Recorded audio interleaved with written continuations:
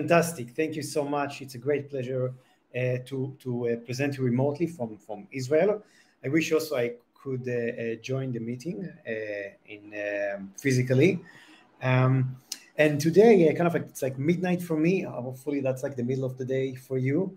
I'm going to tell you about genetic privacy. I call it a balanced view, but this was like 2 months ago, and now I have some, again, I'm thinking whether this will be like a balanced view or not. I would let the audience to judge that. One important piece is that I'm right now, like my full-time position is the CEO of 11 Therapeutics. However, 11 Therapeutics is developing nucleic acid therapeutics drugs with AI and the combinatorial chemistry. We are not working on genetic privacy. So this is really stuff that I was working on during my academic years. So, and actually my interest in genetic privacy goes to the days that, this was like talking about like almost 20 years ago, that I used to be a white-hat hacker of banks in Israel. And we used to be invited by financial institutes and banks to check the security of their systems.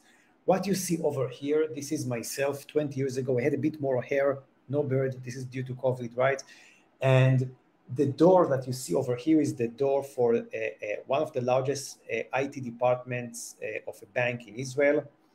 That's me, 10 p.m. right now. Now, this door is controlled by a fingerprint reader, which is a kind of like very simple device. You put your fingerprint. If you're in the database, the door would open. And also, it is controlled by an intercom. That's another device. You press on the button, it calls the secretary, and if he or she knows you, they would press 8 and the door would open and you can enter. Right now it's 10 p.m. No one is in the building, no secretary. What I'm going to show you that each one of you can open this door in 10 minutes using your own cell phone quite easily. Look at that.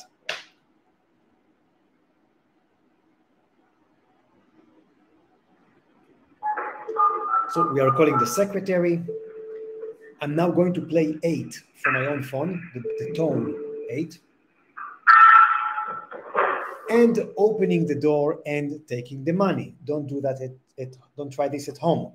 Now, after you present this movie to the security chief information security officer of the bank, you have quite a constructive discussion how to make their systems harder. And part of kind of like the conversation of this talk is how we should treat genetic privacy and how really we should be able to think about genetic privacy in a constructive manner. Now, I would like to emphasize genetic privacy is far more complicated than protecting your bank accounts. We kind of like figured out how to protect bank accounts, like my money is in the bank, I don't worry about it so much. But for genetic privacy, we don't have good solutions right now. And why is that? Because of a few societal and computational challenges. The first one is that we need to share genetic information. What you see over here, this like a nice young girl over here, she suffers from hemifacial microsomia, a strong asymmetry in her face. She was presented in a clinic in Israel almost like a decade ago, and we conducted exome sequencing to identify the causative mutation, which is a duplication in one gene. Now, we sequenced her, but we were able to solve this genetic disease because we had the sequencing results of thousands of normal Ashkenazi Jews that genetically matched to her ethnic background and to contrast in order to identify this causative mutation. So to help this young girl, I had to have access to a lot of genetic data. So we must share genetic data in order to advance biomedical research. That's something we need to find a way to share data. We cannot, if we just order the data to ourselves, we will not be able to advance biomedical research and help these patients. On the other hand, we see the advance of consumer genomics in the past kind of like a decade or so. And now people talk about more than 50 million individuals who have been tested as part of direct-to-consumer genomic companies. And people do that for fun. They really want to learn about their past. So they also share their information for quite some other types of mechanisms.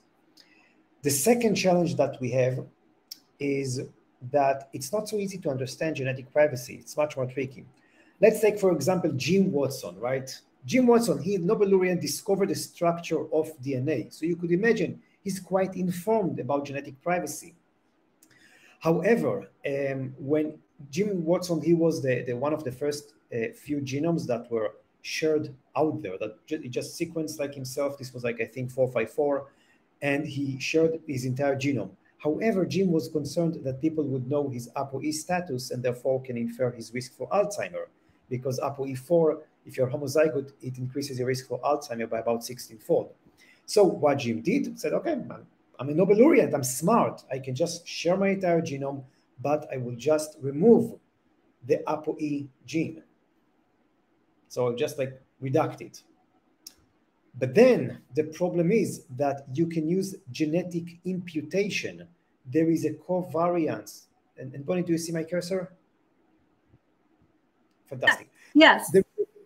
Since genetic variants are coming in the background of a haplotype, there is a covariance between whatever you erased over here and other markers that you did not erase. So what you can do, you can use genetic imputation and complete back the ApoE status. And this was a paper published by smart researchers showing that they can actually get back and recover the ApoE status of Jim Watson. Now, guys, this is Jim Watson. If Jim cannot protect his data, how can we protect our own data? So kind of like take-home message is that intuition is where, like genetic privacy is where intuition dies.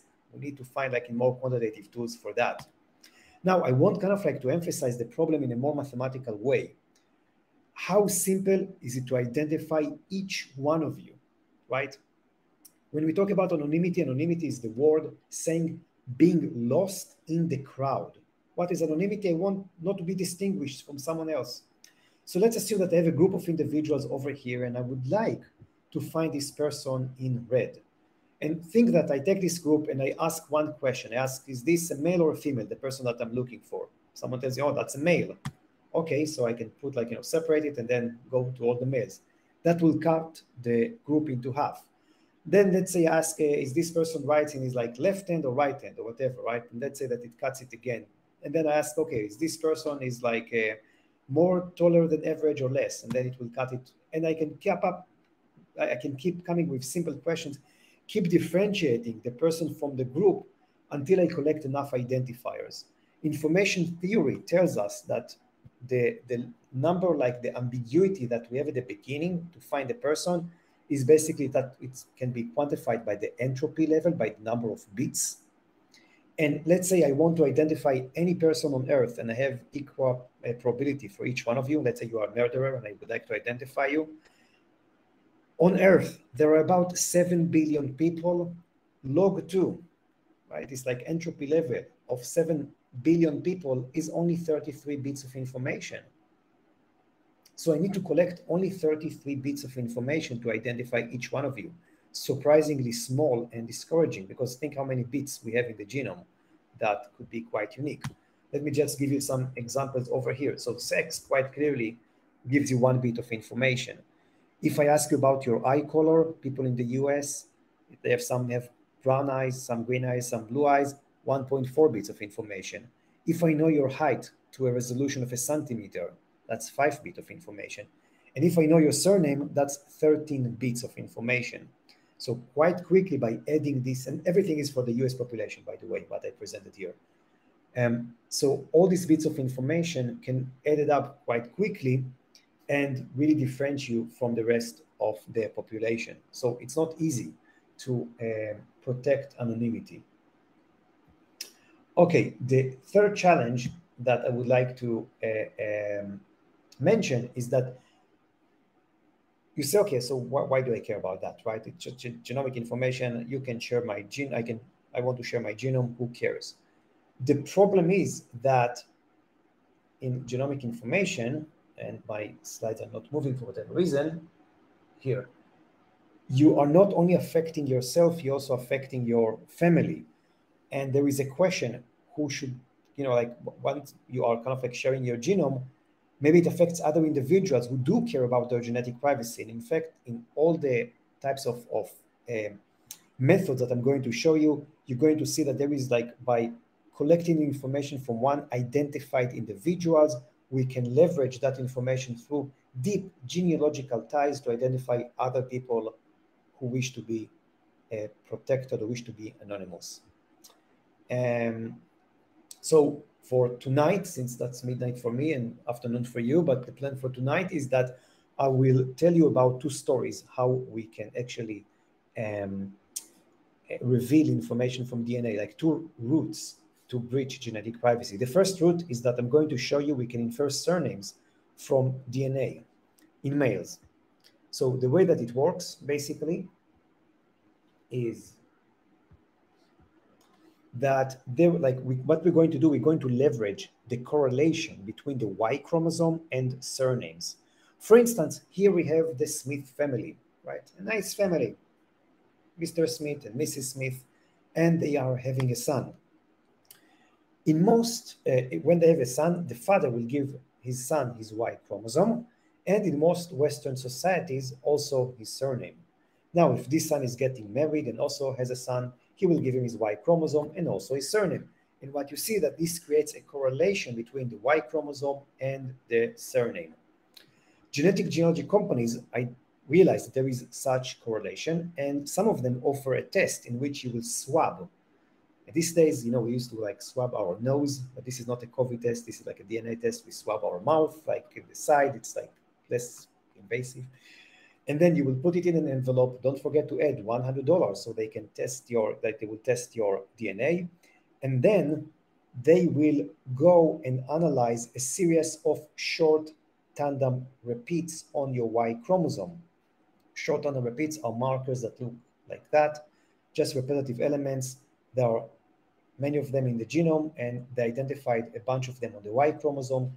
They measure their lengths using capillary electrophoresis, and then they will put this data, if you want, at that time, when you conduct the study, on a website called ysearch.org. It doesn't exist anymore. And in this website, they put your Y chromosome haplotype with your surname if you consent for that. And in fact, I consented for this process because it's a lot of fun. I can connect my patrilineal relatives, find the black sheep of my family, just learn about my patrilineal line. So many people put their Y chromosome data and their surname. And at that time, we conducted a study. We had access to two databases, smgf.org and ysearch.org. I say at that time because a few years ago, they actually both the companies just removed these databases, I think because of all the genetic privacy issues. But a decade ago, this was publicly accessible. There are other databases today, but we'll not go into that. Anyhow, with these two databases, at that time, 2012, you had access to 140,000 publicly accessible surname Y short tandem repeats data. And we downloaded all these databases. We basically scraped them. And what you see that the records reflect the US population, which is quite nice. Here is the number of records in the database per each surname. And here is the surname prevalence based on the US census. So Smith is the most prevalent name, and then we have Wilson, Johnson, and so on. And there is a very good correlation. So it's a nice sample of the population. By the way, the surnames over here are Hispanic surnames. So they're a bit underrepresented in these databases compared to the population. Okay, so we ask ourselves, how to search the databases. And we develop an algorithm that works as follows. The algorithm tries to estimate the time to the most recent common ancestor between the person of interest, the person that we want to find his surname, and a database record. So if I have my target, I will go to each record in the database, and I will try to estimate the time to the most common recent ancestor based on the number of matching Y STRs between the two haplotypes. And each STR is its own mutation rate. We also calibrated that so we can get a good probability distribution function out of it. So to get this estimator. Now, if the common ancestor, all the males in this audience are connected, right? We are all connected through patrilineal lines. But if the common ancestor, we estimate it lived thousands of years ago, we say we don't really share the same surname because surnames is a relatively recent invention, about 400 years ago. So yeah, if the record and this target go like thousands of years ago, no, they don't share the same surname. However, in some cases, we might be lucky, and we find that they share a quite recent common ancestor, maybe 5, maybe 10 generations ago. And then we say, okay, that's like a more likely surname. And we prioritize all the different records in the database. And if the best record passes a certain threshold, we say, here is the surname. If it's below a user-specified threshold, we say, I don't know. So we tested empirically. We took a YSTR of real individuals from the US population, and we tested them against these two databases. We ran our surname inference algorithm, and we checked whether the surname inference algorithm, what we got is the same surname of these individuals. We ran the test over 900 with 900 individuals, adjusted it to like the surname distribution of the population, did some corrections to get a good estimator.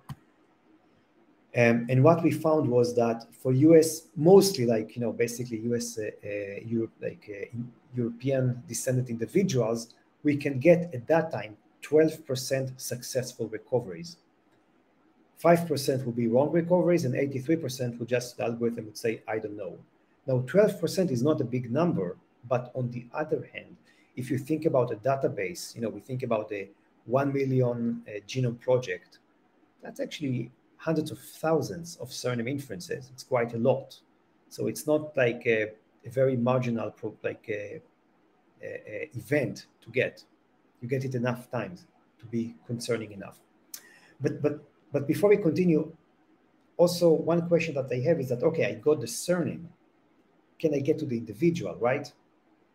And the first thing to kind of like understand is that we don't get very common surnames. The algorithm is quite bad in getting the common surnames because they were invented multiple times during the surname system. Smith, for instance, is an occupation. If someone works with like iron, right? And so it's not something that potentially two individuals with the Smith surname would be connected. On the other hand, people with very, very rare surname are not in the database because they're just like it's heavy tail distribution. You don't get them in the database. So we get kind of like the mildly rare surnames. In most cases, these are individuals with like surname frequency of 1 out of 40,000 individuals on average. And that means that the surname already, if I can infer it, is a strong identifier because I can now go and zoom in from the 330 million people that live in the US into a much smaller population of only a few tens of thousands of individuals, of males in the US. So it's much smaller. I already reduced my search space quite dramatically. I gained many bits of information. And we conducted a simulation. We assumed that if you have access to data that is under the safe harbor of IPA, you can have the age and the state of the individual. And let's assume that you ran a successful surname inference attack. So let's say that I get, and we simulated based on the US census, the different, like the age distribution, the state of residence, the state population distribution, and also the covariance between them, because in Florida, people are older. We took that into account. So we just simulated. We said, okay, let's take a person age 40, lives in Colorado, surname Adams. What would be the chance of like how many people in the population would have such an attribute? And we conducted this simulation for 100,000 rounds. It sounds a lot, but actually it's a fraction of a second. Just sounds impressive. And what we got is the following distribution. We found that if you have the age, the state, and the surname of a person, you can reduce your search space into 12 males. That's the median search space. 12 is a small number. At this point, I can actually call to each individual and ask them on the phone, like, did you participate in a genetic study? Maybe I will not do that. Someone with a nice, like, British accent. I think British accent would do that. So let's do this. So you can use social engineering. You can use other types of methods. The take-home message, surname, state, and age gets you very close to the person. And we can get the surname from the genetic information. Okay. So far, I just showed you simulations, right? And you can tell me, Yaniv, come on the computer, I can prove whatever I want. That's ISMB, right? We can do magics on the computers. Show me the real data. Okay. So we decided to focus on the genome of Craig Venter, the first person that was sequenced. And we used an algorithm called Lobster that we developed years ago to genotype, to retrieve from high throughput sequencing data short tandem repeats alleles and to genotype them. And then what we basically got is like, we look at this Y chromosome, we retrieved all these like Y STRs, and for each locus, we just put the number of repeats that we identified on the locus. So for instance, in DYS 458, we had 17 repeats, we just put 17 repeats. We went to Y search, we put all this like loci, we clicked on the search button, and then after a second, this is what we got. Venter was the top match. From the genomic data of Craig Venter, the database told us, that's his surname. Okay, but now you might ask that, okay, you got Venter, but there are thousands of Venters out there. Can you actually get to Dr. Craig Venter? And the answer is yes. We know that Craig Venter, is Venter. Let's say we know that he lives in California because state is not a protected identifier in HIPAA. Let's say that we know that he was born in 1946, again, not a protected piece of information, that he's a male, he has a Y chromosome, right? You can go to a website called ussearch.com, put all these 4 pieces of information, and you get that record. To get 2 records, one of which is our friend J. Craig Venter. You can see where he lived, you can see all his, like, I think, former wives, and if you pay $5 and you get the full report, I think you can even get his phone number and email, but we went like with low budget, so we didn't pay for the full report. So I just showed you how we can get from the genome of Craig Venter to the person. But now you might ask yourself, Yaniv, very nice, but you knew beforehand that this is Craig Venter, so come on, like that's not like a big deal, right? So then we decided, okay, let's try to identify anonymous genomes. We went to the 1,000 genomes, we focused on the Utah population. 1,000 genomes is publicly available. We genotype with Lobster 10 CU genomes. We searched in these 2 databases, YSearch and SMGF, and we got some certain predictions. And then we took one of these, like one of the pedigrees, and in this pedigree, we identified the surname of the patrilineal grandfather, or the paternal grandfather, and the maternal grandfather. We got the 2 surnames. And we just went to Google. Now, I'm not showing the exact details of which pedigree, just to kind of like respect the privacy of this family. We did something on Google very similar to that. Not exactly like that, but quite similar to that. And then the top link was an obituary that exactly describes the pedigree that we have in the 1,000 genomes. The number of kids was the same, and that's a big family. The birth order of males and females was exactly the same. And it's like flipping a coin, like multiple times, and be able to predict that.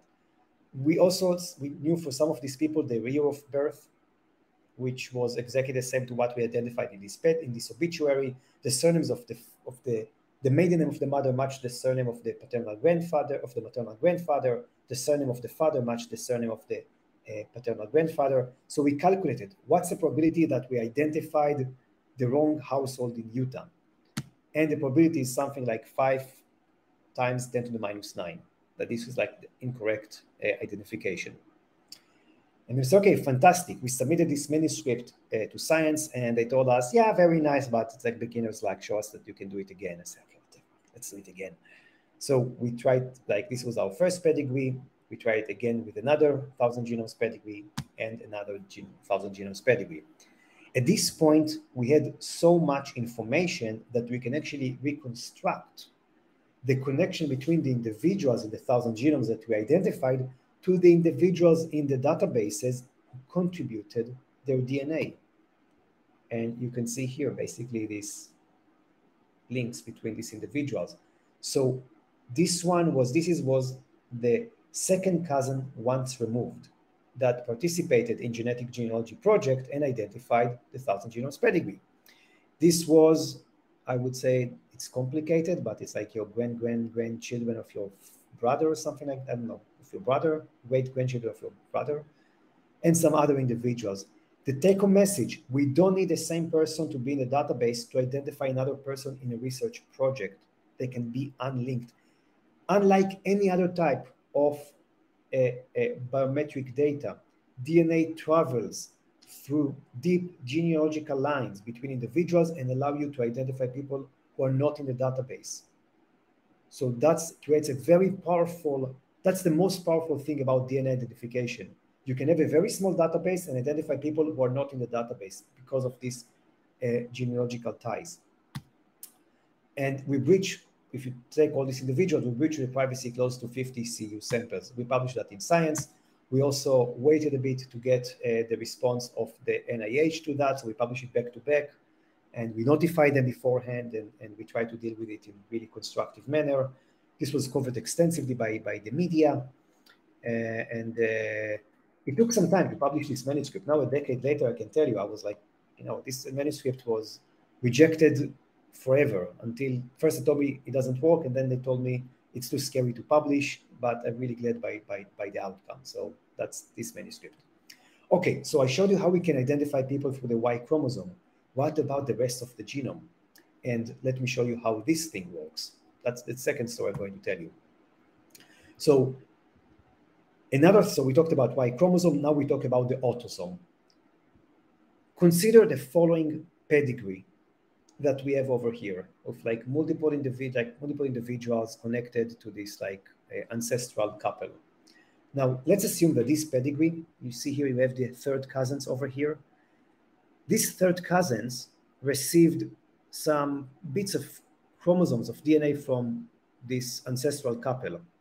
And since they received an identical piece of DNA from this ancestral couple,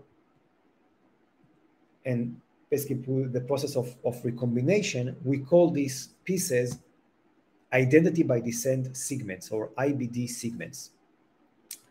And they just look, if you look at the kind of like the two genomes of individuals, you just see a series of markers that are just the same for kind of like multiple loci, like a burst of similarity. And then you can know that here that these two individuals are the same, and therefore they're potentially related. So we can screen our database, like the genetic genealogy databases, we can screen them on a daily basis, and every time individuals are getting tested, we can actually identify and see whether they have relatives in the database. And that's a quite powerful technique, because this is some empirical results from a paper by Huff et al. Genome Research, showing that you can identify third cousins by more than 85%, by your power to detect third cousins is over 85%. Now, how many of you know your third cousin?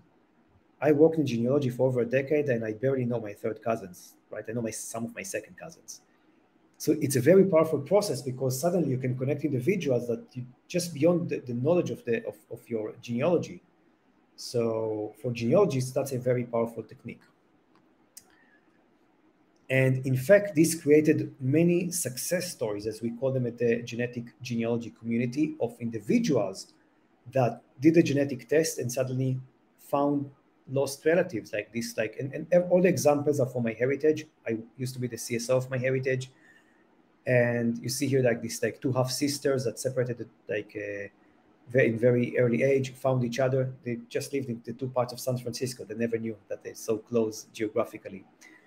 These two Holocaust survivors that are our family that identified after decades. We have this father and his daughter after a decade, just by, and I keep hearing these stories, like when you work in this domain on a daily basis. In fact, one of the most important stories is this person. His name is Dotan, and he allowed me to share with you his story. Dotan is an adoptee from Brazil in the 80s.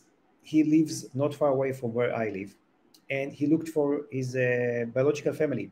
When he was 18 years old, he opened his adoption files, went to Brazil, but everything was basically like wrong in his files. Like he couldn't actually get any piece of information. Like the file were like his date of birth didn't match like any certificate in the hospital that he visited, and this was a rural hospital. So very like, he was a bit like, upset by this entire process. He thought maybe he was kidnapped.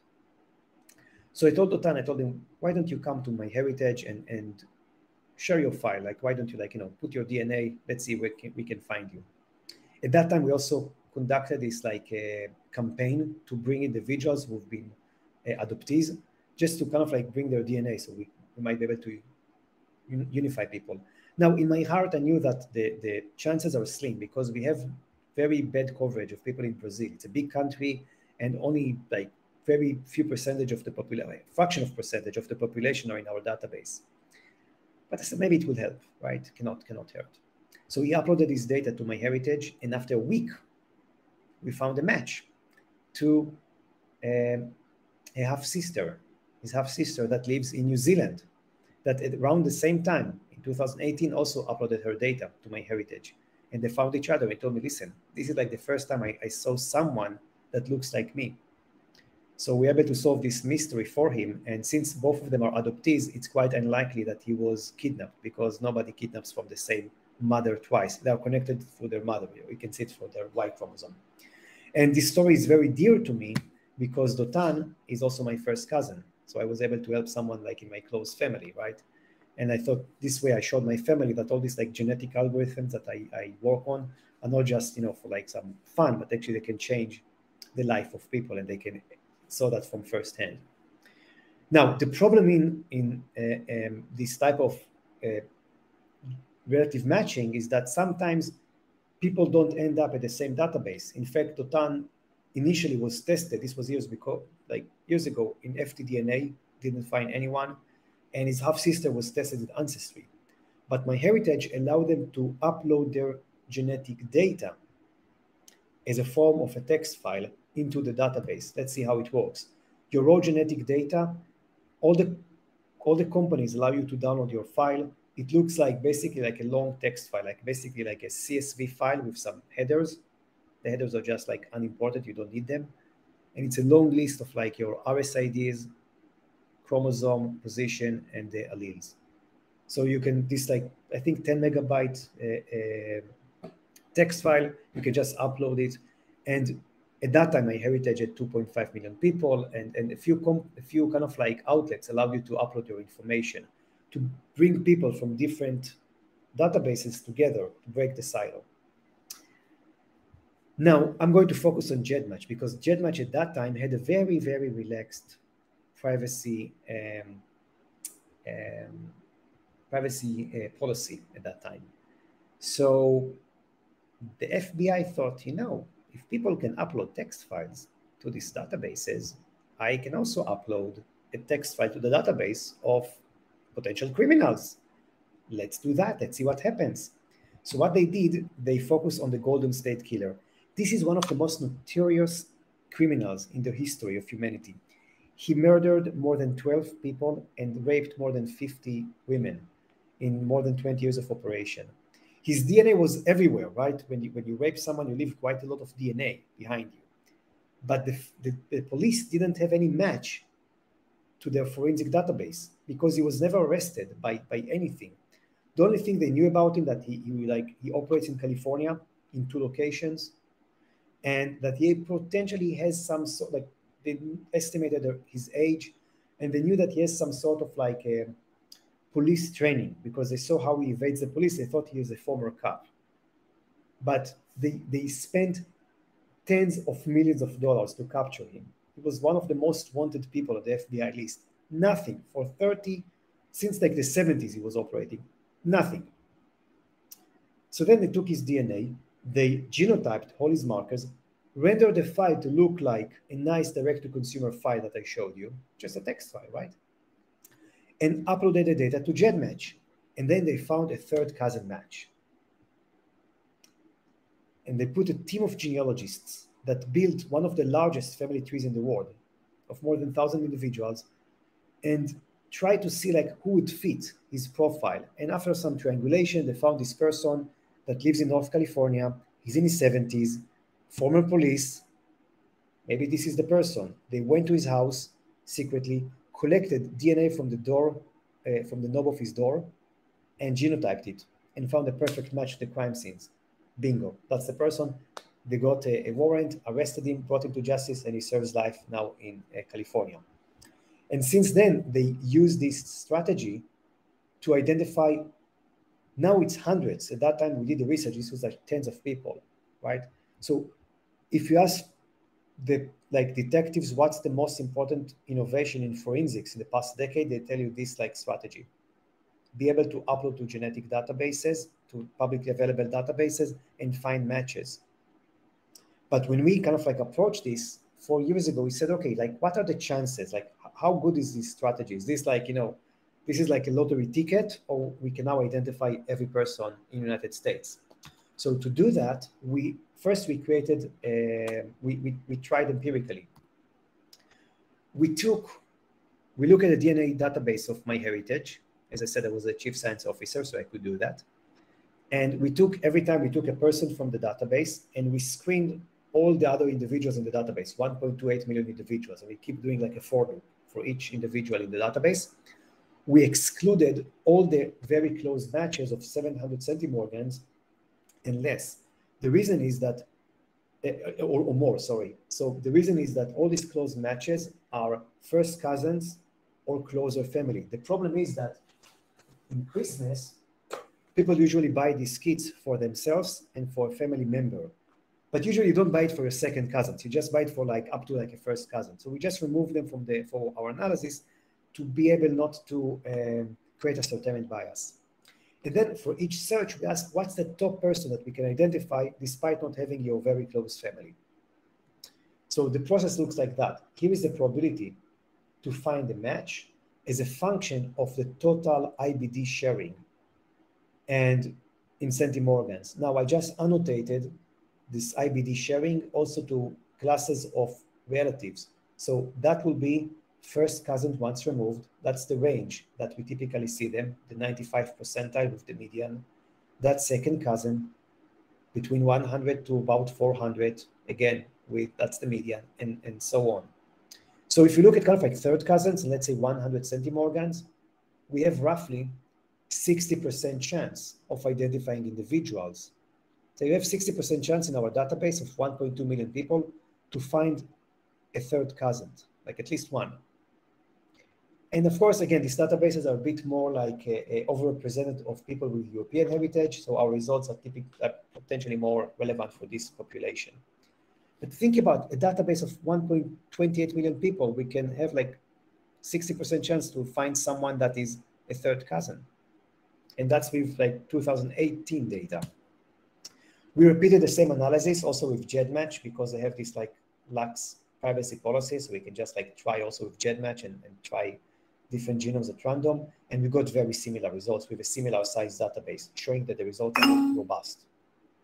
Sorry. Okay, then we ask, okay, that's fantastic, but these databases are growing. What's the probability for a larger database to find someone in the population? So for that, we developed this model in which we simulated. We took two individuals and we asked, okay, what's the probability that they are connected G generations ago? And we created a probability distribution function based on coalescent model. Then we said, okay, if they are connected, what's the probability that they are genetically related, that we can detect these IBD segments that are above a certain threshold? And you can model that quite easily using analytical tools, and you have probability distribution function for that. And then we said, okay, now let's estimate that we keep repeating the process when we have in the database X percentage of the population. And we keep repeating the same process. What's the top one? What should I get? Some caveats in this modeling: we assume no population structure because these individuals are we just assume it's everyone can marry everyone else, no consanguinity, and just random representation of the database. So with these caveats, this is what the model estimated. What you see over here on the y-axis, where's my cursor? The y-axis, that's a probability for a match as a function of the database coverage of the population. So 1% is about 3 million people in the US, 2%, 6 million people, and so on. That's for first cousin, second cousin, third cousin, and fourth cousins. Let's focus on third cousins, like the Golden State Killer. We estimated that in 2018, about 80% of the US population could be retrieved using this technique.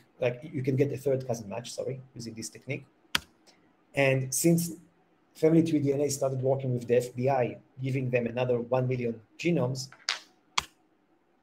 in 2019, it grew into something like 99% to find a third cousin match. And potentially today, as these databases are getting larger, the number is even bigger and bigger to find third cousin matches. So this technique is becoming more and more powerful. Okay, so you now ask me again, okay, Yaniv, you just got a third cousin. Can you get to the individual, not just the third cousin? Who cares about the third cousin, right? We want to find a person of interest. And the answer is yes, because as I told you, once we can get the search space to be small enough, it's very easy to kind of like dice it and get the individual. So if I have, let's say, the US population, 325 million people, if I have a third cousin match, we estimated that it reduces the search space into 850 people on average. Tiny, right? Just this match will already reduce the search space into 850 people. Now, let's say that, usually like serial killers, there is actually a manuscript of that. I read it. It's quite interesting. They work within about 20 miles from where they live. Like if you're like a serial killer and you live in New York, you will not take the train to Philly. You operate in the New York area. So we said, you know what, let's kind of like be more conservative and let's assume that if all the murders are in New York, I will put like 100-mile radius around this, like all the murders. And I will say, okay, I need someone in this geography. We calculated the probability of like finding people across like these geographies, cousins being like spread across the population. And we found that this geographical constraint reduces the search space to 370 individuals on average. Then let's assume that we know the decade of age of the person. We know that the Golden State Killer should be in his 70s. If we do that, this reduces the search space, just a decade of age, to 33 individuals. And then we know that we're looking for a male. We have the search space, 16.5 individuals. And this is without any like actual investigation. We don't even arrested anyone at this point. We don't like, at this point, we can use ordinary investigative techniques to find the person. So the take-home message is that once you have the match, the genetic match, 3 pieces of information will already get your search space to be quite tractable.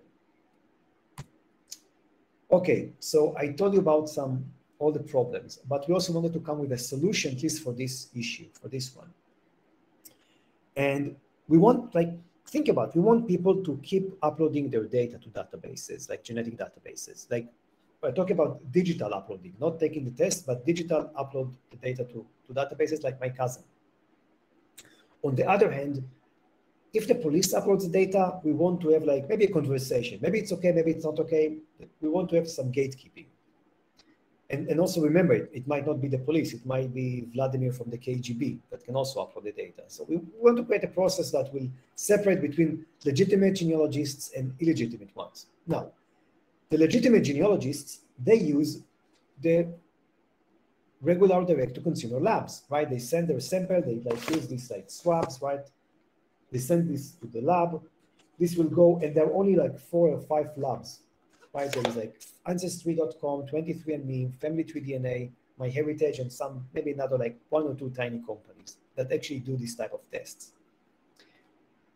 And then there are all the illegitimate users who, you know, Vladimir from the KGB doesn't send the crime scene sample, this tiny bit of DNA, using this box because there is not enough DNA. Vladimir from the KGB will use the KGB lab to sequence the data, impute it, have it like much enhance it because the data is the DNA quite like not in a good position usually in cases of like you collect it from the field, and then we'll upload it digitally. So what we suggested was that the direct-to-consumer, the legitimate ones, will sign the data using a private key. And then when you upload, as a user, you upload the data to whatever like third party, the third party will identify the signature, will validate it using the public key and show, okay, that's like 23andMe data, I can process it. So if this is the file, what we just suggested to add another field, like a signature and like a long, it's like a long bits, like I just put like this beginning, but a lot of like gibberish text over here that will tell me, that's a 23andMe file. Let me verify the public key. Oh, that's like validated. Nobody changed a bit in this file. I can process the information. This will be able to separate between the legitimate and the illegitimate people. The problem is that everyone thought it's a very nice idea. It's seamless for the user, will not create any problem. I was not able to convince 23andMe and Ancestry to follow and actually to adopt that strategy. And this was just like I had like many discussions with them, and then COVID hit and everyone just thought about the pandemic. So that's like an idea in a manuscript. So everything that I told you until now was published in another paper in Science in 2018, including this strategy. So it's there, and you can read the manuscript. And I would like kind of like to conclude about like, think about genetic privacy for a second and about privacy in general. So one thing to ask ourselves, okay, so everything is, looks like interesting from a technical perspective. I'm sure that, computationally many challenges, but do we really understand privacy? It's not an easy question. And I thought I understood privacy. And maybe like I can only see you, Bonnie, but I usually ask people, did you hear about Ashley Madison? The people say, what's Ashley Madison? 7 years ago or so, Ashley Madison used to be a website that the slogan was, life is short, have an affair. And this website had 37 million people connected to it. Someone hacked the website and released the entire information, email addresses, credit card numbers, sexual orientation, cheating, sexual preference, because people said what they like. Also, the passwords were protected by shitty MD5. So that's like the worst leak that you can get from a website. There are 2 million households in Israel, about 200,000 Israeli email addresses in this website. So it affects 10% of the population. People from the Israeli parliament were like, their email address was in the database. So you can understand that's a very that's like a problem. And I thought, that's the skies are falling. This is the worst thing that can happen, from like a privacy breach. That's worse than my genome, right? If I was at Ashley Madison, I wouldn't want my email to be out there. And you know what? Even people in the New York Times said they're going to be like an Ashley Madison recession, because like we're going to see so many divorces now after everyone would learn that you cheated your wife or something. So, we will see probably people will move to smaller apartments, and we'll see a spike in smaller apartments. And I thought I understand privacy, I should invest and make some money out of it, right? That'll be great. And you know what? Nothing happened. No one cares. 7 years later, no one cares. Nobody remembers even Ashley Madison. In fact, Ashley Madison keeps this is this is not up to date, but a few years ago I checked, it keeps operating. It keeps the only person that actually resigned was the CEO. By the way, he was discovered that he was cheating as well, although he said I'm not using the website or whatever. Actually, he was also cheating. But he's the only person that resigned. The company, at least a few years ago when I checked, was still after this leak, 4 years later, was still operating.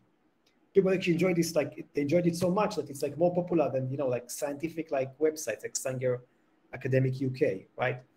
So it's super hard to predict genetic privacy. People can freak out. You can have a massive amount of leak of data, unpredictable. You know what? Here is another thing, another example about how people don't how privacy is kind of the attitude is malleable. It's changing all the time. Okay, what do we see here? That's a Nature manuscript by Facebook. Facebook in 2012 said, you know what? We can put these messages to our users and we can mobilize them in the election day. We can change the elections. This was a Nature paper. Everyone clapped. Everyone said, wow, amazing, Facebook, Nature paper. Well done, 2012, right? Barack Obama was elected. We like this outcome in academia. Great. Oh, you know what happens in 2016? 2016, Donald Trump was elected. And then now Facebook, oh my God, Facebook, Cambridge Analytica, that's a disaster.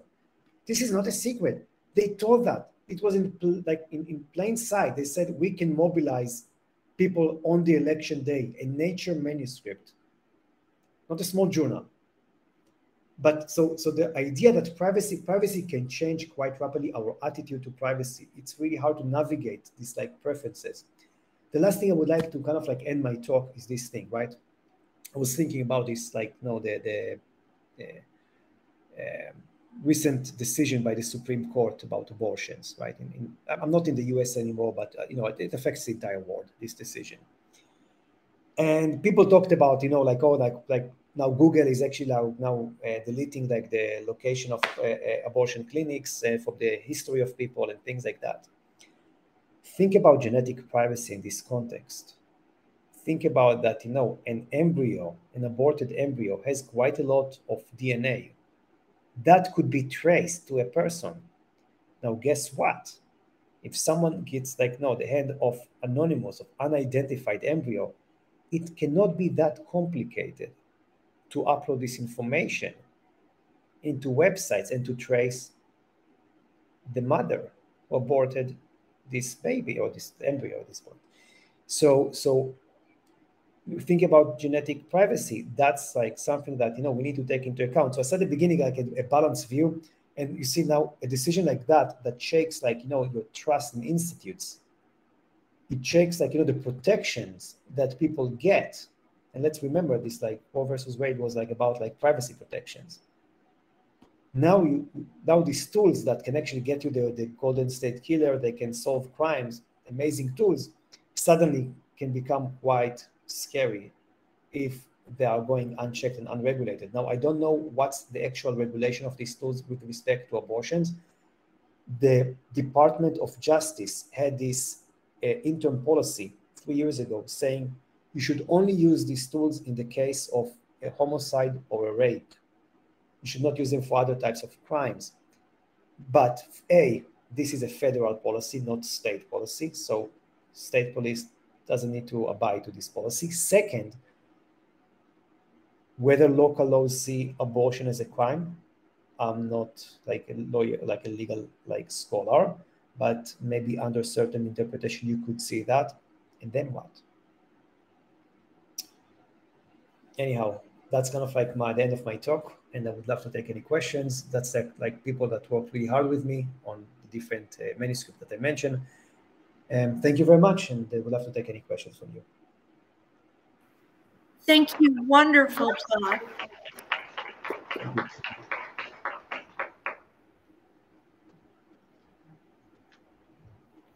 We do have a packed schedule today. Thank you so much, Yaniv. I'm wondering if we should at least take one question. What do you think, Bonnie? Sure, one question. I have one if someone else is more important. Ask them. Okay, we have one person waiting for the question. Thank you. Can you hear me here, or should you repeat the question? Can you hear me? Yeah. Okay, this is working now. We need on the online audience to hear. Great talk, Yaniv. Thank you very much. One question that I have regarding the mapping of patronymic surnames to genotypes or to individuals, as it were. It seems to be working very well with large-scale stuff, like as you said, North European and Americans and North Americans. How well does it work for populations like African Americans, Jews, and indigenous people who were at some point forced or compelled to change their name, anglicize them, or just shift them around, and then things got a lot mixed. So you can talk about that. And you talked about the Y chromosome or the autosomal matches? Sorry. You can talk about both. I was thinking of the Y, but the autosomal. I mean, you know the stuff. You talk about what you know. Yeah, the Y at that time we didn't have enough data to actually differentiate between different populations. So it potentially works the best for European populations. And you ask about Jews, they're also overrepresented in these databases. Now, when we talk about autosomal searches, we actually have supplemental figure number 2 or 3 in the manuscript, creates a breakdown for different ethnic groups. For Afro-Americans, they are less represented, but instead of 60%, you get 40%. It's not that far away. Other if you talk about Asians in these databases, much less than that, just because they are underrepresented. Jews are overrepresented, so you get actually quite good matching, and also due to their genetic structure, it's you get many hits. And that's pretty much it. So it's not like if you think about Afro-Americans, it's not like zero. So they're also at risk in these databases. But unlike police databases who are biased against them, these databases are biased against, so to speak, if you use it in this context, against the European population.